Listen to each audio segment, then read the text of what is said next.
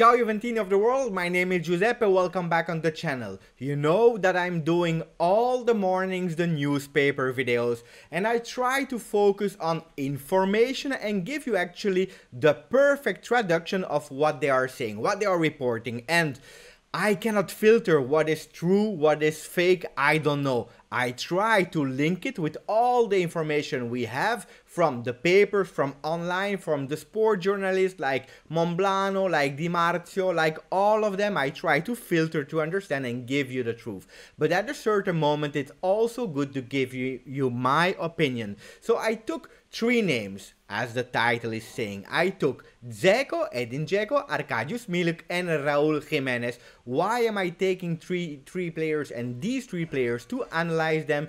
It's because we see them every day on the front pages linked to Juve, because Juventus, it's not a secret, is looking for a new number 9. A new number 9 that can replace Higuain. We know that Higuain is doing difficulties to leave Juve, we know it, but it's nearly certain that we will not see him next season. He gave what he had to give to Juventus, we are grateful, but it's time to move on. So, three different players, the same style of players, even if they have differences, but we will try to analyze and try to understand who can fit better, okay? So we start with Edin Dzeko, the one that has been reported in exclusivity by Monblano on the channel, that is really interested because Juventus really like him. They believe that he can be the best partner for Cristiano Ronaldo. So Edin Dzeko is already 34 years old, that's really old, especially after the words of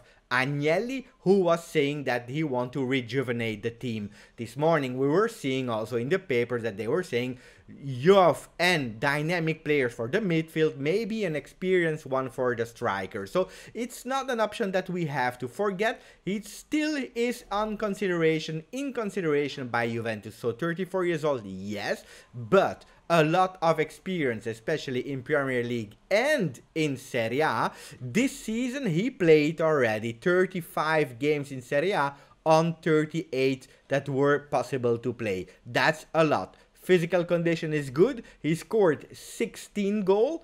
Not bad for Dzeko, he did already more, but this season 16 and 11 assists, really good also. Why am I speaking about assist 11? Because we know that Ronaldo is the top scorer for Juventus and that will not change. We will play around Ronaldo. So 11 assists is something that is really important if you want a partner for Ronaldo, okay?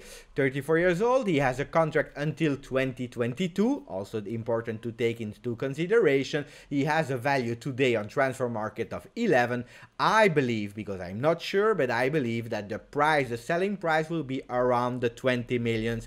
The problem with Edin Dzeko is that he has a really high salary, a salary of 7.5 million a year. That's really a lot. So if we are speaking about rejuvenating the team and lowering the salary mass, Dzeko is not in that category. If we are looking of a perfect partner for Cristiano Ronaldo, absolutely yes. He score goal, he knows Serie A, he do a lot of assists, can be the perfect one. Then we have Arkadiusz Milik, younger, he is now 26, yeah, 26 years old. The guy played only 51% of the available games in Serie A.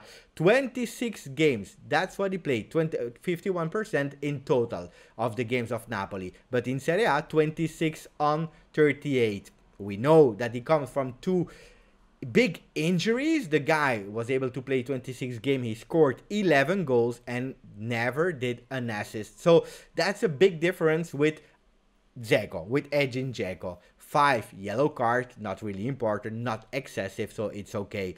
26 years old, we know the advantage of Milik is that he has only 1 year of contract and that his salary is quite low. I believe it's 2.5 million now. So you see younger, lower salary that enter in that category, not a big assist man, and that can be a problem because he's a real striker.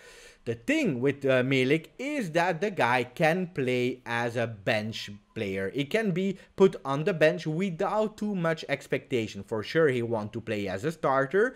Absolutely yes, he wants to fight for it. He never won a lot in his career, so he has that hunger, he wants to. But if you want to play Dybala as a starter and you want to put Milik on the bench, that should not be a big problem. For sure, I heard some rumors that he's asking for a salary of 5 million euro, what is acceptable.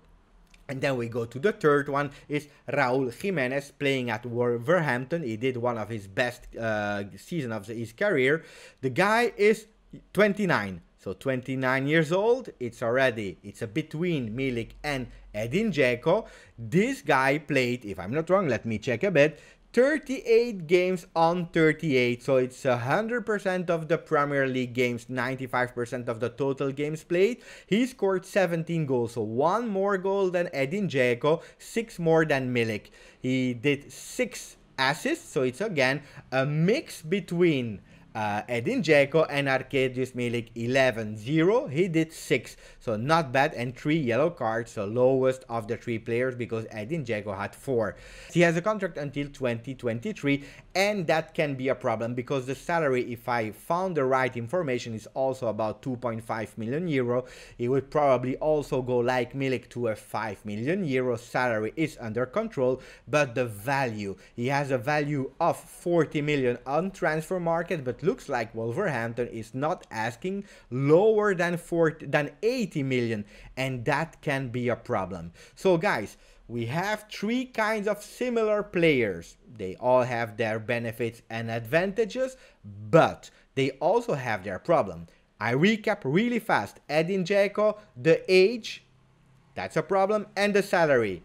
Then we have Milik, that at the moment his problem is injury prone. That's a big problem, and he's not doing assists, but he can play on the bench. And then we have Raul Jimenez. What actually the problem is the transfer value, the money that we will have to play to Wolverhampton. So 3 players that can be ideal to play with Cristiano Ronaldo, but each of them have some problems. What is the last problem and the key, and that's a really key moment to understand and to analyze? It's Dybala, because we have 3 real pure 9 players, 3 strikers that should play on the front, a position where Dybala is playing today as a falso 9 with other characteristics. So where will Dybala play if we play with those ones? If we take Milik, I already told you he can play on the bench and Dybala can be a starter. If we have the 2 other ones with or a big value or a big salary, they will have to be starters. That means that Dybala will have to play or as a trequartista, a number 10, or on the right. So guys, at the day of today, we have not a clear idea who we will take.